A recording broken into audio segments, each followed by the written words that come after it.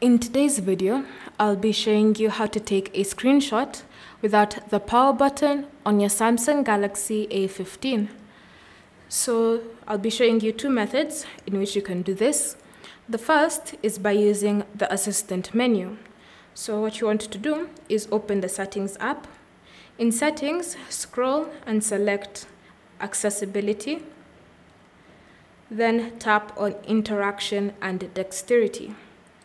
From here, you want to select the assistant menu and ensure that it is enabled. So confirm you want to turn it on. Then next, you want to select the items that you wish to add to this menu. So tap on select assistant menu items and ensure that you find a screenshot in the top half of the screen. So once you found screenshot, you can drag it around to wherever it is you'd like on the assistant menu.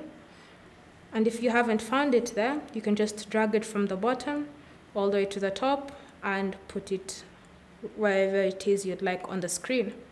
Then you can go back. You can choose to increase or decrease the opacity of the assistant menu. It's all up to you.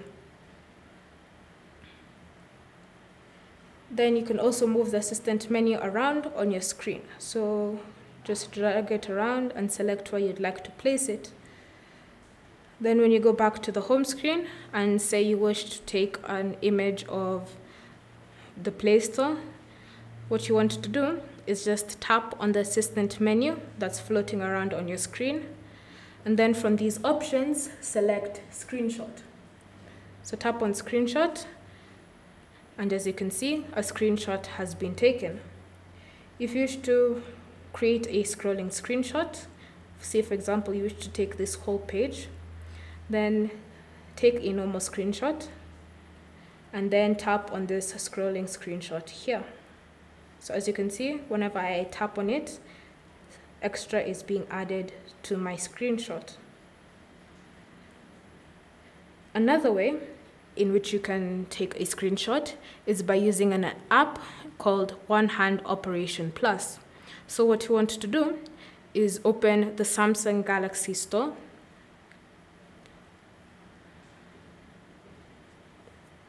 And then utilize the search function to look for One Hand Operation Plus. Install the app.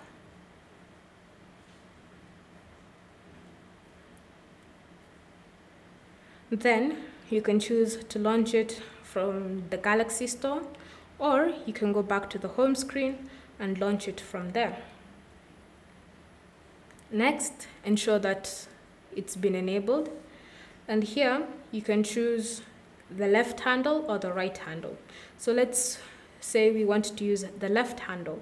So tap on it, then choose between these three movements: straight right, diagonal up, or diagonal down. And then go through this list until you find screenshot. So select screenshot. Then you'll notice that whenever I swipe straight right from the left handle, like that, a screenshot will be taken. So if I want to enable for the right handle as well, I can go back, select right handle, choose an action, scroll through the list, and select screenshot. So now, no matter where I am, say for example, if I'm in settings and I wish to take a screenshot, then all I need to do is either swipe left, or I can swipe right, and a screenshot will be taken. Thank you for watching. If you have any questions or comments, leave them down below and we'll get back to you.